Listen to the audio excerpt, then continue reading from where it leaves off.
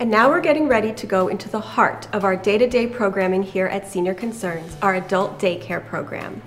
We are a licensed care facility for people that may have some cognitive or physical impairments but can still benefit and engage in therapeutic activities and socialization.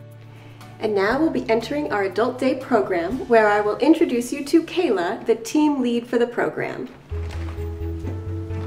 Hi, I'm Kayla.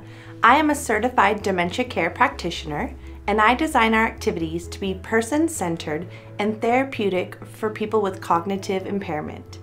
We make sure everyone who comes feels productive, engaged, and has a great time. In our Adult Day program, we plan our activities to be therapeutic in 3 main areas: music and art therapy, brain-stimulating activities, and active games for physical fitness. Here you can see some of our active games. They're fun and engaging and a little bit competitive, while also working on hand-eye coordination and balance.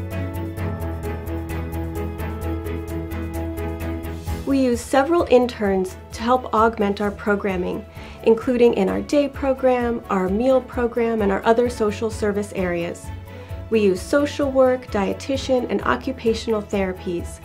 We feel it's important to help guide them in their profession to see firsthand how special and important working with older adults is.